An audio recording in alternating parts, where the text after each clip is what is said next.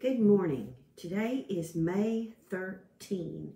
I've been giving the wrong date all week. I don't know what is wrong with me, but today is May 13. It's Wednesday. It is a great day to be working on our Bible study. It's a beautiful sunshiny day here in the state of Maryland, and I hope it is there where you are too. We are on a day like I don't know what day we are in the quarantine, but I'm just glad to be a part of the world today. And I've been on the phone with some sweet friends this morning and just asking that you all will keep remembering people who have lost loved ones. I know people are saying that, you know, do you know of anybody who has had coronavirus or has passed?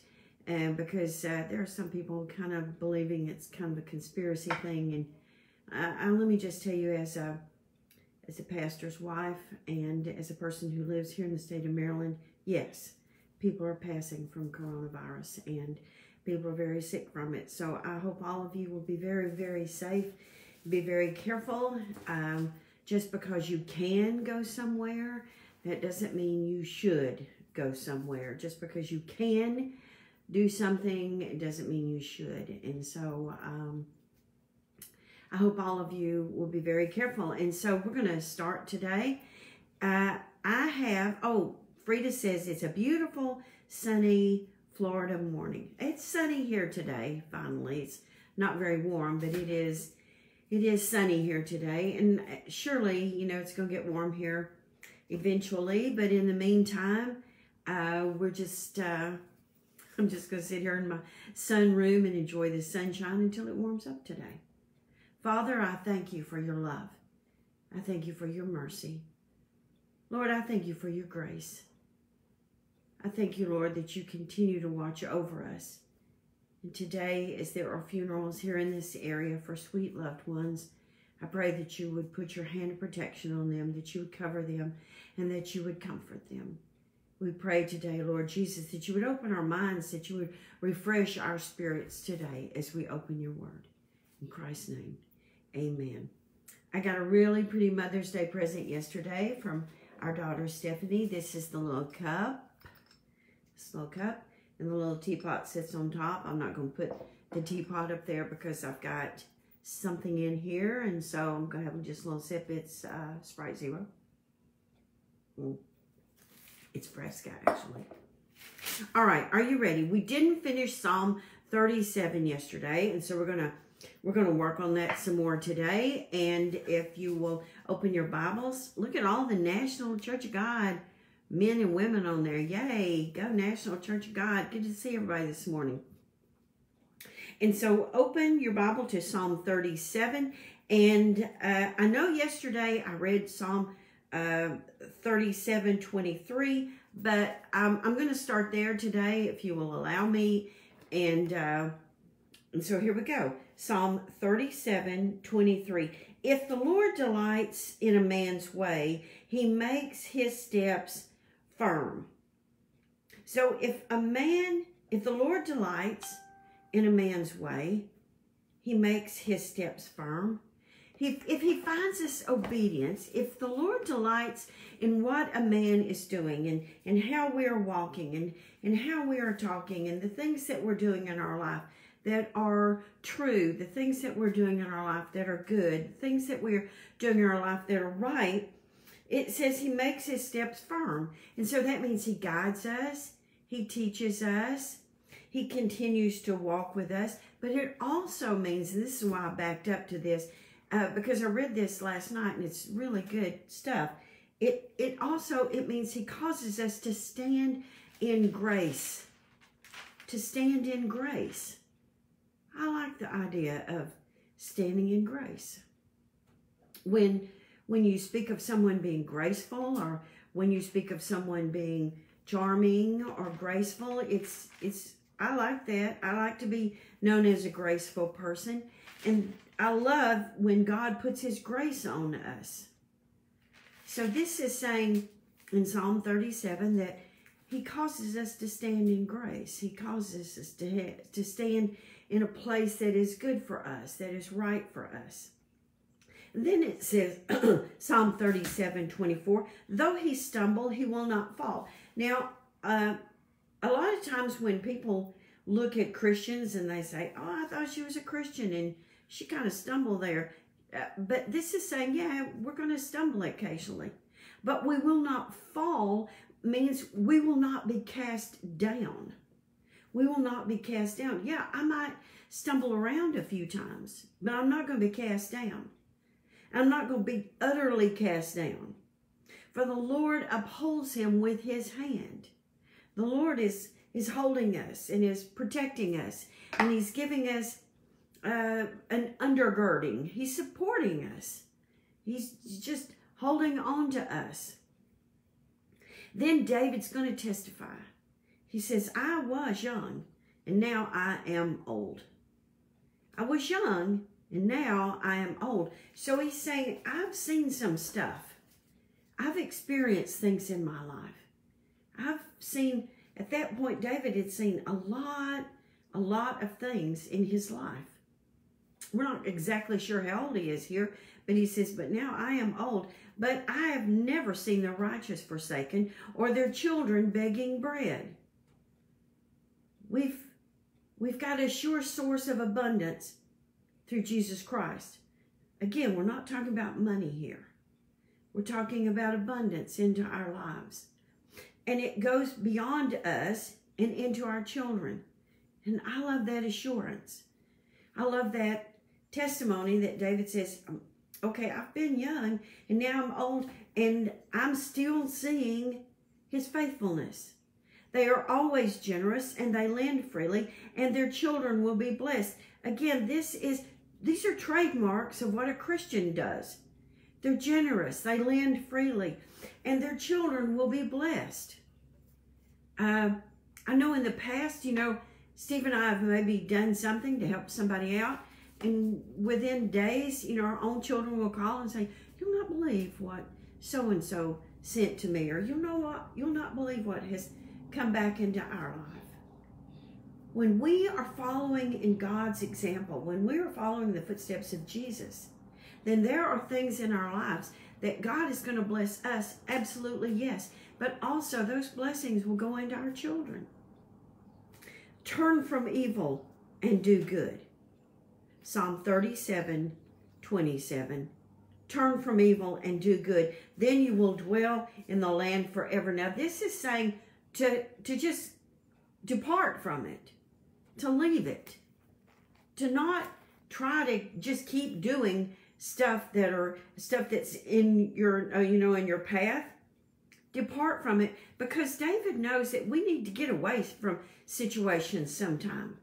Sometimes God tells us, here's what I want you to do, and here's what I'm going to do through you, and we get those instructions from him. But so many times we get in the middle of a situation and we're so tempted to stand there and fight, to just stand there and keep going after that thing. And there are times where God is telling us, hey, get away from that. Get away from that. Walk away from that.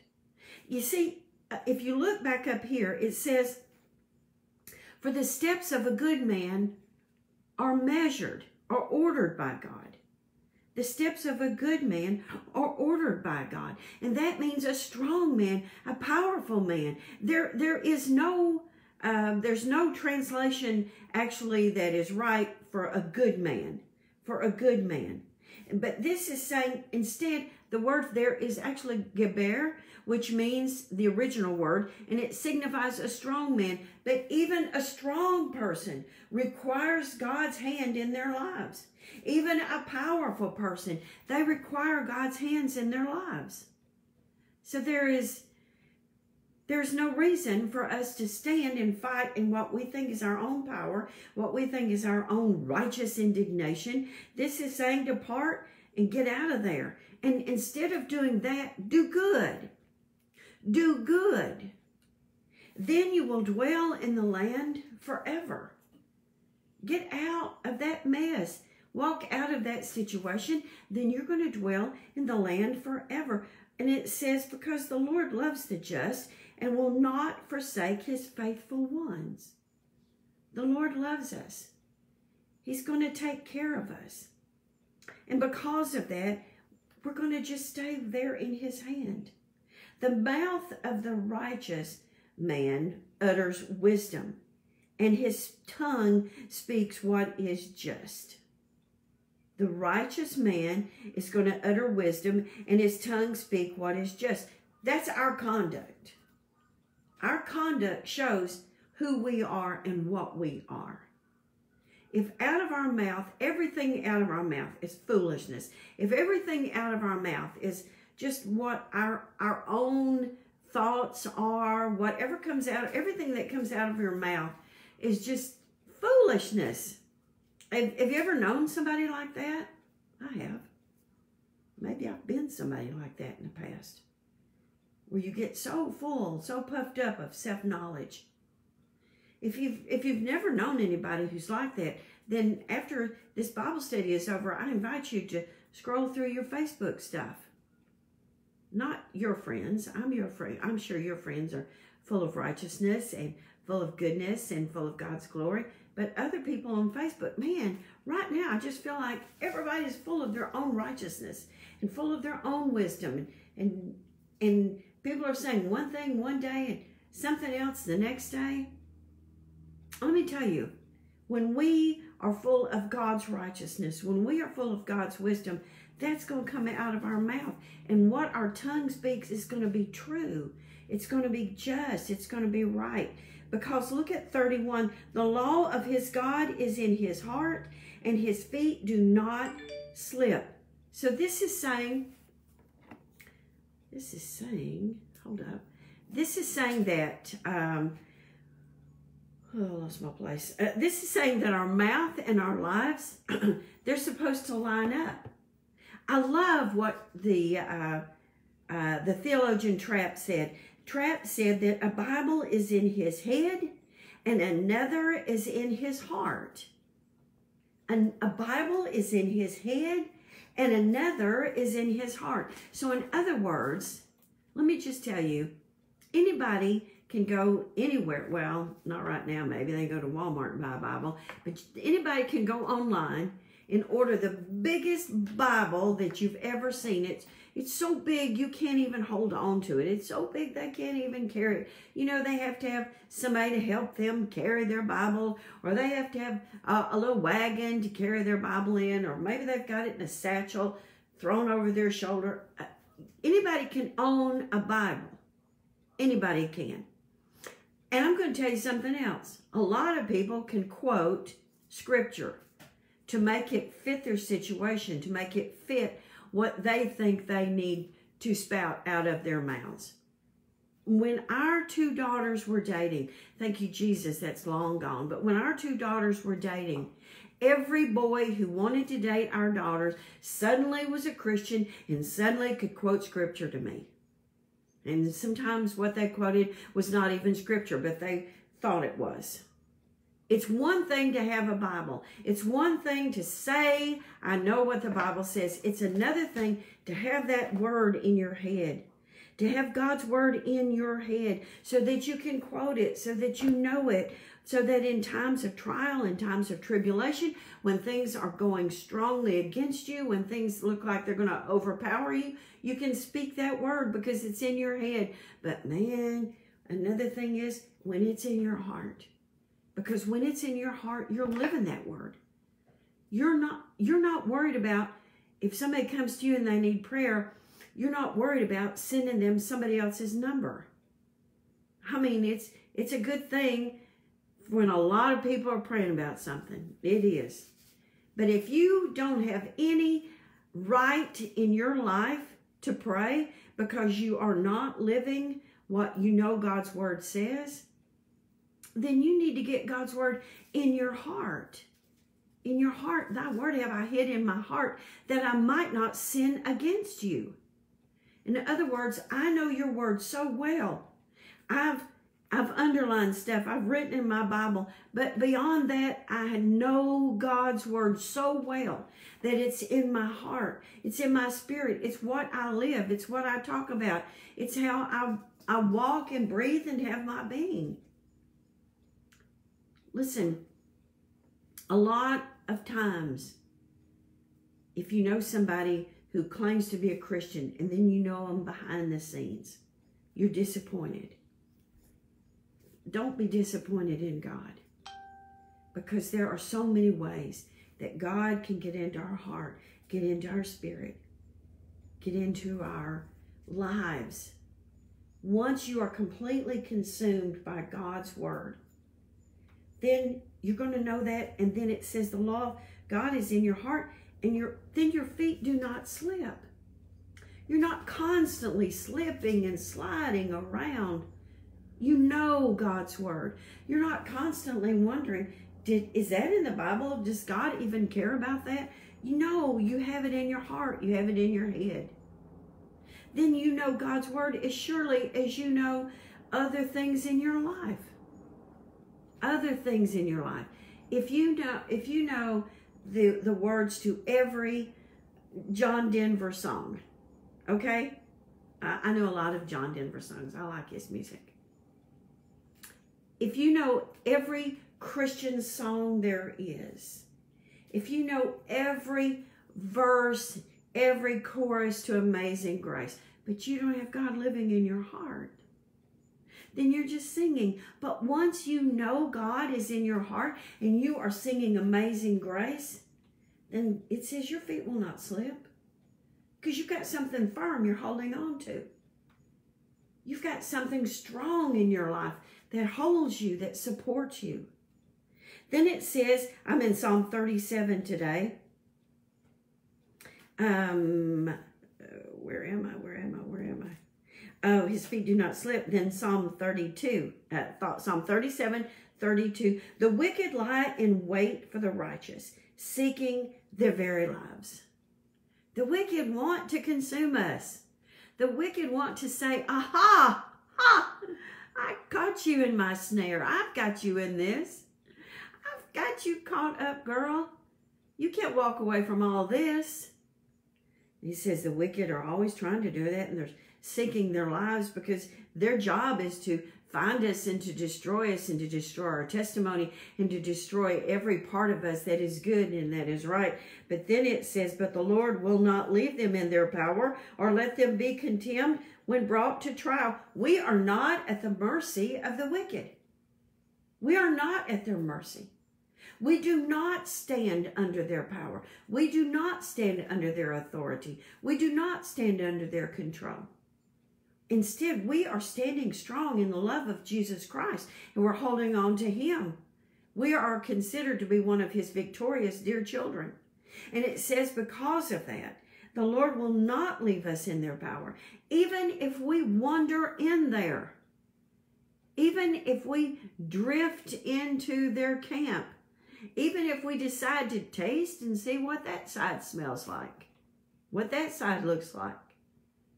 Says he will not leave us in there, because he will not leave us in their power, or let us be condemned when we are brought unto their trial.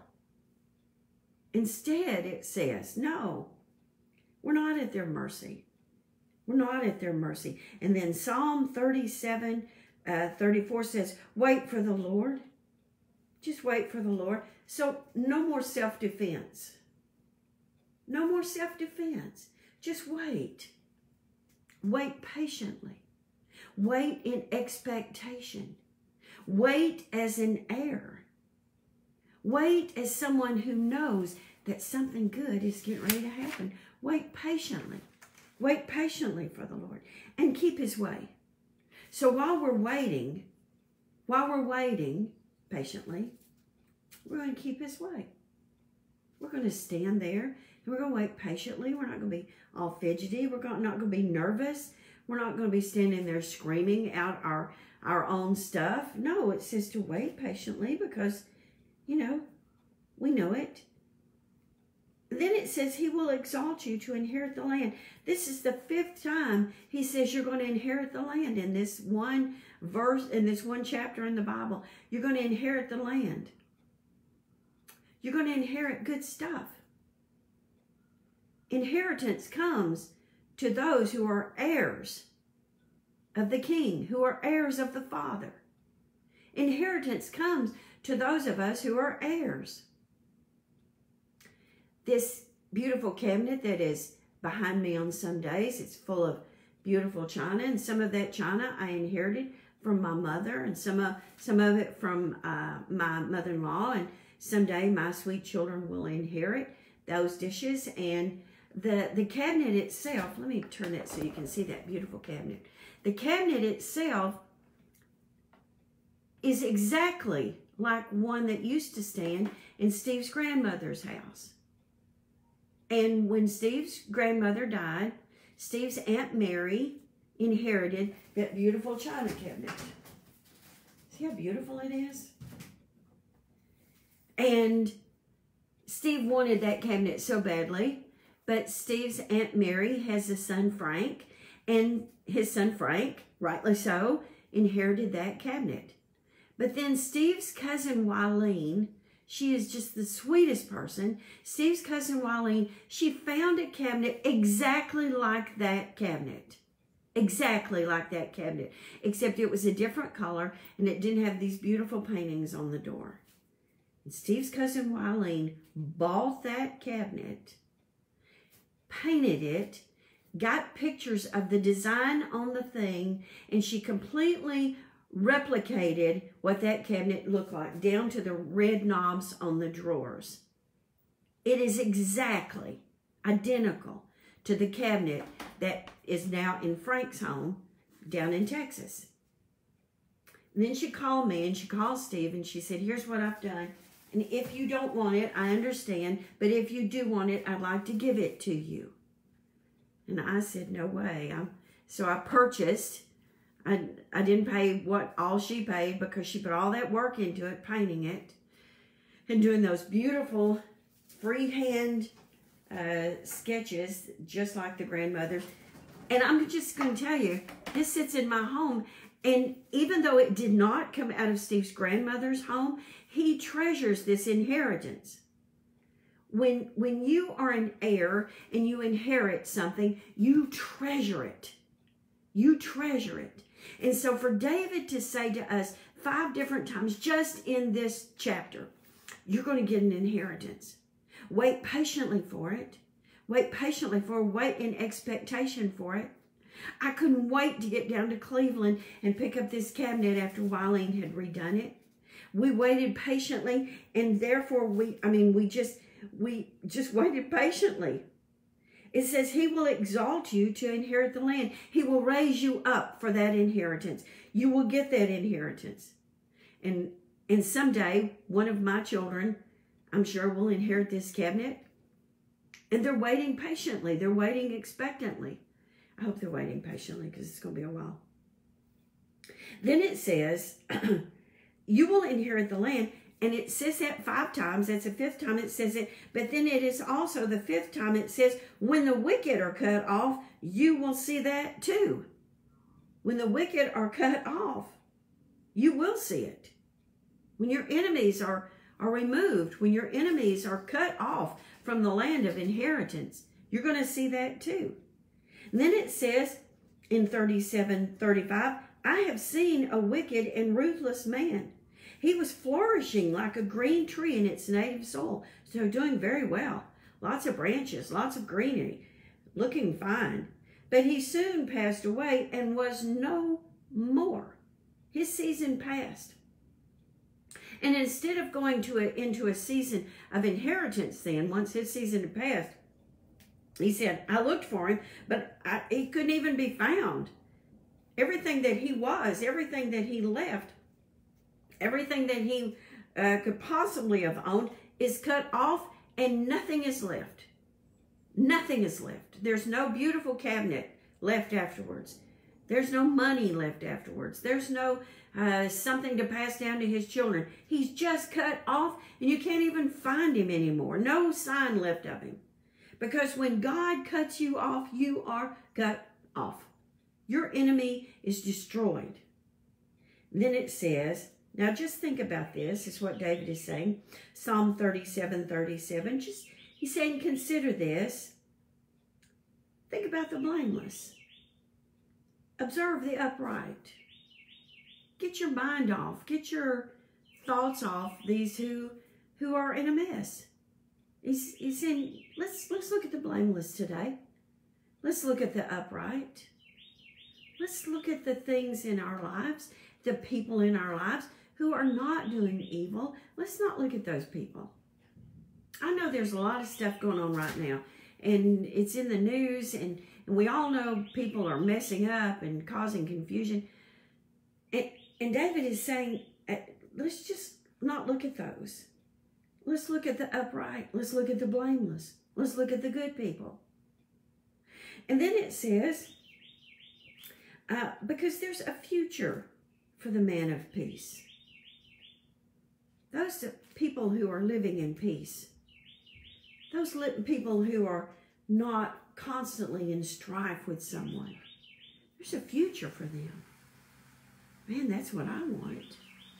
I want that in my life. I want to be a man of peace. I want my children to be people of peace because there's a future. There's posterity for those people. So David has said so many times, let's just not worry about these wicked people. And he says it for the last time, number 6, but all sinners will be destroyed. The future of the wicked will be cut off. He says it 6 times.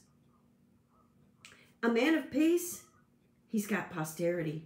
He's got a future. But the future for a man who is wicked or evil, but sinners, they're going to be destroyed, and there will be no peace for them, and they will be cut off. Then in Psalm 37:39, the salvation of the righteous comes from the Lord. Hey, it doesn't come from us. It does not come from us. It doesn't come from that man who says, I can save you. It doesn't come from that woman who says, honey, I am your future. This is saying God is our salvation. And only through his salvation can we become righteous. And it says he's our stronghold in time of trouble. He's our place of deliverance. The Lord helps them and he delivers them. He delivers them from the wicked. He saves them because they take refuge in him. Because he gives us a place of security because we are his heir. We are his heir. We have that place of security. I'm his heir. He's going to leave me things. He's going to give things to me. He's just going to take the wicked and he's just going to boom them out of the way. Just knock them out of the way. Just move them. When you allow God to become the buffer in your life, when you allow God to stand between you and everything that is evil in your life, everything that is bad in your life, when you allow God to come into your heart, come into your head, to change you, to make him your place of refuge, not crawling under the covers with a Xanax and a Harlequin romance.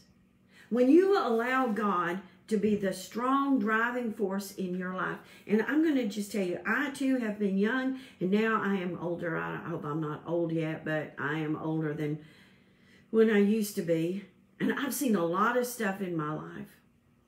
And I know this for sure, that it is always better to go to a place of refuge. It is always better to go to a place of trust. It is always better to wait patiently before the Lord. It is always better to see what the Lord has for me, because my future in the Lord is a place of peace. I just need a place of peace. I counsel with a lot of people. And I know this for a fact. A lot of people need peace right now. I need peace right now. I need peace right now. And so, all these things that are going on in my life personally, you know, I could just say, forget it. I'm just overwhelmed. I'm just overwhelmed. I'm overwhelmed. I'm overwhelmed. But instead, I'm going to say, well, here's what I know. I know God is my past. I know He's my present. I know He's in my future. I know tomorrow will look better than today because I've lived many days. And yes, sometimes grieving endures for the night, but joy does come in the morning. Peace comes into our lives when Jesus comes into our lives. Love comes into our lives when Jesus comes into our life. Grace comes into our life when Jesus comes into our life. And if you think you don't have anything to live for, I encourage you to become a child of God today, to allow Christ into your life today. Because through Jesus Christ, we get an inheritance. We get eternal life. We get salvation. But we also get a strong hand right now. On May 13, 2020, in the middle of what on earth is going on. I don't know what all on earth is going on, but I do know that in heaven, God is still enthroned on the throne, and that in heaven, He is still in control of everything. I love you so much. I'm praying for you. I hope you're praying for us too. This is indeed a difficult time. On Friday morning, we will bury my sweet, sweet friend Karen Woods.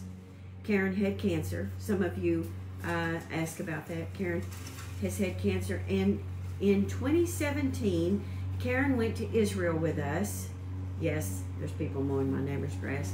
In 2017, Karen went to Israel with us, and she enjoyed the trip so much, and she was strong, and she was healthy, and she was happy, and she loved it. She loved every minute of it. And then she came home, and just a month or two later, she was diagnosed with cancer. And let me just tell you, Karen has fought the fight. Karen has fought the fight. And now she is victorious, standing in front of Jesus Christ. She is victorious, standing there. No more suffering for Karen. No more medication for Karen. But I do pray that you would please remember Jeff, her husband Jeff, Serena, Alex, and Joel are her children. And so remember them, and remember all of those who loved Karen so much. Father, today we put our lives in your hands. I pray, Lord, that you would continue to give us revelation through your word, because it is through that revelation that we find your word, that we know your word. And Lord, we can stand on that word. I thank you, Lord, for your peace that passes all understanding, for your joy that bubbles out of us like living water. And Lord, as we live in peace and we live in joy, we do so to go out and testify to others. In Christ's name, amen. Amen. I love you. I'm going to let this guy finish up my neighbor's yard, and maybe he'll make a mistake and come over into my yard. Love you guys. Bye-bye.